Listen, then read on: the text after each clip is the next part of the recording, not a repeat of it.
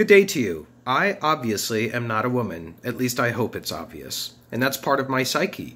But actually, we're going to talk about the plight of women today, and I'm going to lead the discussion, but those of you who are in the class who are women will know it better than anybody else.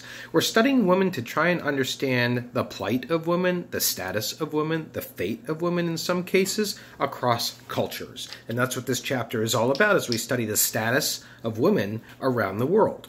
And the chapter starts out with a very important distinction between gender versus sex. They are different.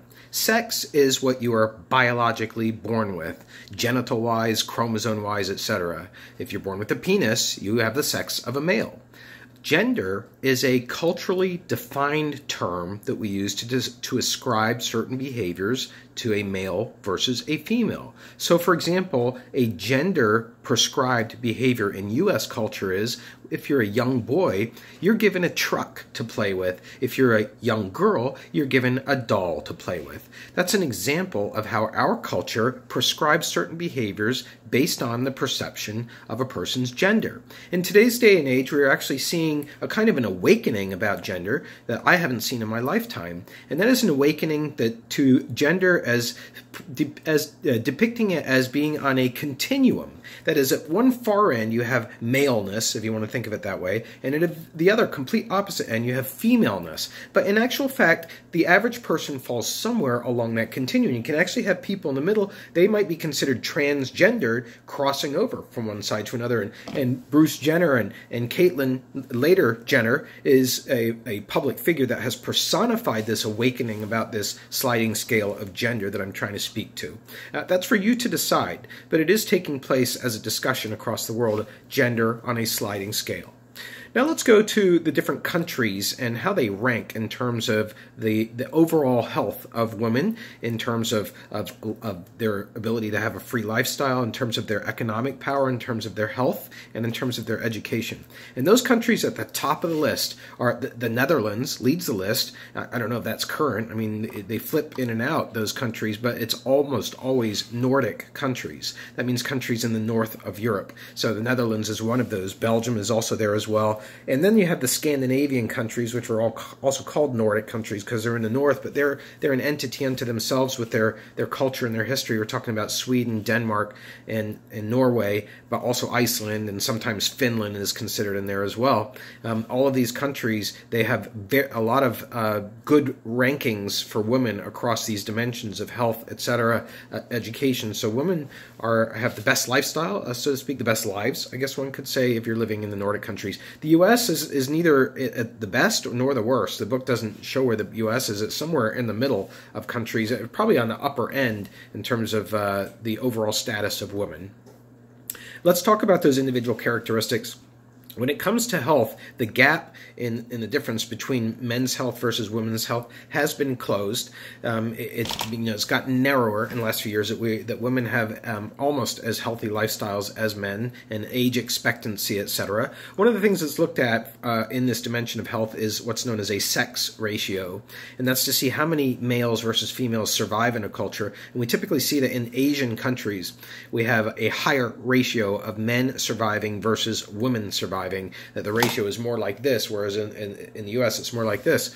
And part of the reason for that is because of some cultural traditions in Asian countries where the male is more valued as an heir to a family, or in the case of China, as a means of population control. We'll talk about that later. So sex ratio is something that you can take a look at in more detail in the chapter. Next up is education. We know that 2/3 of illiterate people out there are women. So this is not a dimension that women are doing very well in across the world. Many of the illiteracy takes place in Africa, where it's understandable. If you know anything about African history, you do know that it was colonized first for raw materials like ivory and gold. The country of Ghana used to be called the Gold Coast, for example, before it became Ghana.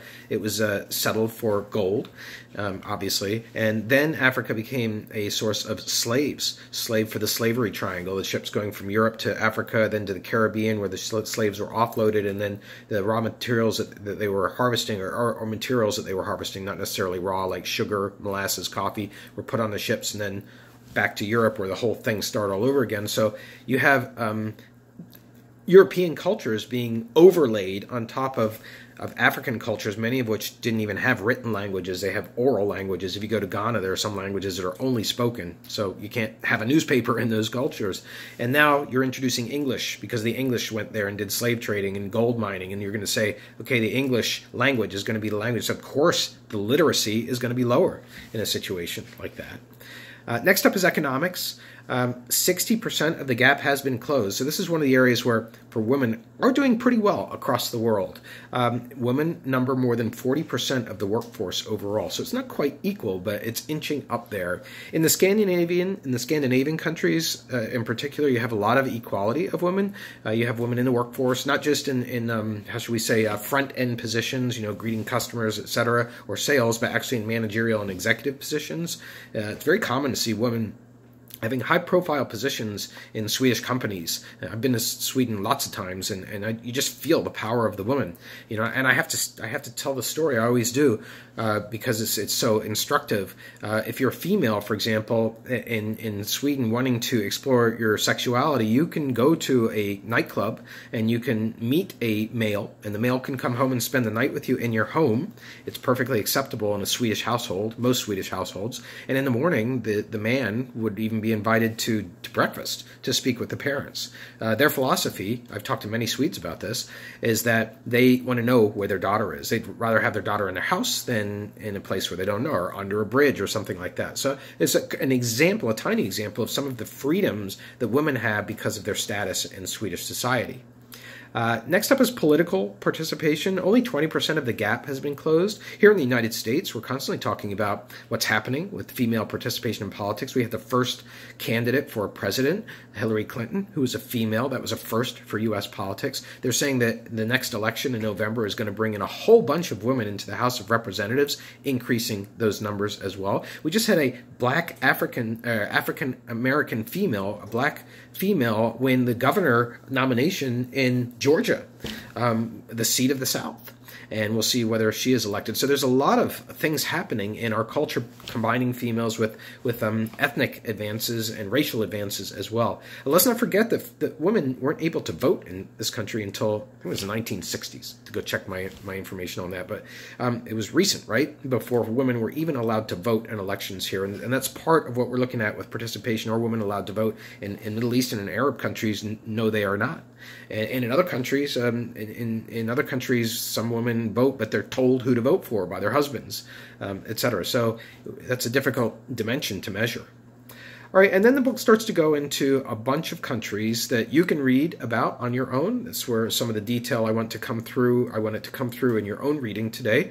We've got Mexico, which I have a lot of personal experience with. It is a male chauvinist country, like the book claims. I already gave the example in this class that you would never see a bus driver who's a female in Mexico. The Mexican male is allowed to have mistresses. That's accepted. I mean, allowed. The female doesn't like it, but it's sort of embedded in the culture, wrong word. It's a part of Mexican culture. And also there's abuse of women, trafficking and violence in Mexico. Not meaning to skew your opinion of Mexico. It's also a very kind country. And I have a lot of Mexican friends down there and a lot of female friends and their husbands. And I see a lot of equality in the relationship, but I do definitely see that the husband is the boss in the average Mexican family unit. Also, the book talks about China. It does raise what was known as the one-child rule, which is now the two-children rule. That's trying to control the population. China does have 1.3 billion people. It's a smaller country than the U.S. It's the fourth biggest country in the world. The U.S. is the third biggest country, and not much of China is inhabitable. It's too mountainous, so most people live like Japan around the border, around the sea, around the coast. So China's trying to control its population. You're only allowed to have 2 children in China, and the male becomes very valuable because the male is, again, the heir to the family throne and the name. And remember, we talked about ascription in cultures, how important it is in some cultures to have a family name. So the male is carrying on the Chinese tradition and is more valuable, even economically. And so you have it's easier to adopt a female in the world, because you can have a Chinese baby that you can adopt if you want to. So in Japan, we have a country that's also Asian, and it talks about some of the disparity in legislative politics in Japan. Only 13% of the legislature in Japan is female. South Korea is talked about in the book as well. I do want to mention, I heard on the BBC last week that South Korea is going to soon be the country that has the longest longevity expectancy. If you know what that means in the world, that means a country where you can expect to live the longest. And they're projecting, if I remember the report right, that by the year 2015, the average person in South Korea will be living to 95. It doesn't sound right, but I just know that Korea, it stuck out to me, South Korea, is going to be the country where people live the longest. That's what I'm trying to say. India, there's a lot of disparity there. You do read and hear stories, horrific stories about gang rapes that go on in India. I don't know if that's the media picking something and continuing to present it as a theme when it's also being placed as out of proportion in India. But let's face it, there are tremendous disparities between men and women in India. The dowry is still alive and well, DOWRY. That's a purse that the male is expected to get from the female's family upon marriage. So we've got the diary. And then next up is the book heads into two final subjects of discussion past the countries. One is marriage and how marriage takes place differently in different countries, whether it's a religious institution or a secular institution bringing two people together. And the way that marriage takes place is very different. Even in our culture, we know that we have some fairly standard gender differences, like you're not going to find the female wearing a tuxedo, for example, but you will the male, and it's probably going to be black in most cases, and the female almost always is going to have a white or an off-white dress, and the bridesmaids are all going to wear the same dress, and the female is going to have the biggest clothing and is going to be queen for a day, and you're not allowed to see the husband. We have a lot of rituals that go with the average wedding. I myself didn't get married in a religious setting. We got married at a golf course, actually. But still, to be legally bound, we had to have a marriage certificate. So we drove and got a Quaker marriage certificate from Center County, Pennsylvania, which allowed us to marry ourselves by submitting vows. But still, we had some culturally prescribed rituals that we had to do and wanted to do, frankly, including the reception afterwards. It's all part of the way that marriage commonly takes place in the United States, and you can read about how it's different across the world.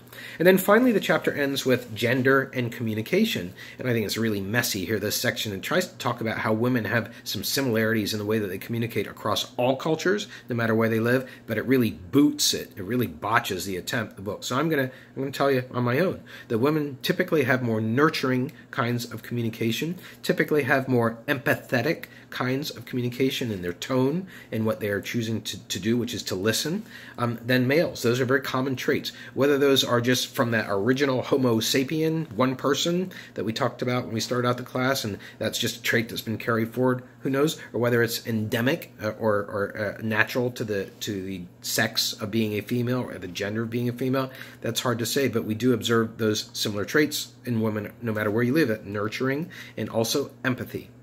So, as I said, though, I'm a male. So if you're a female in this class, you have the benefit of knowing firsthand what this information brings home to you.